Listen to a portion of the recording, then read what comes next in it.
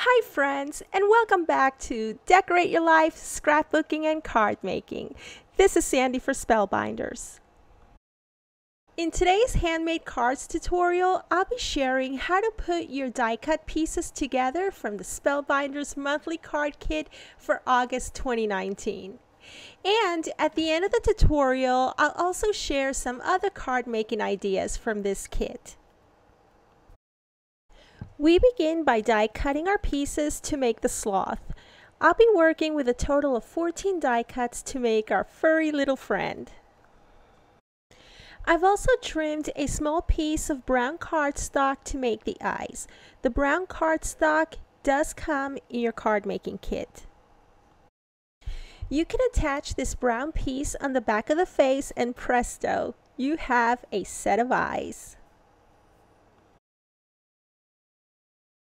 Now we're ready to add what I refer to as the banded shades and nose.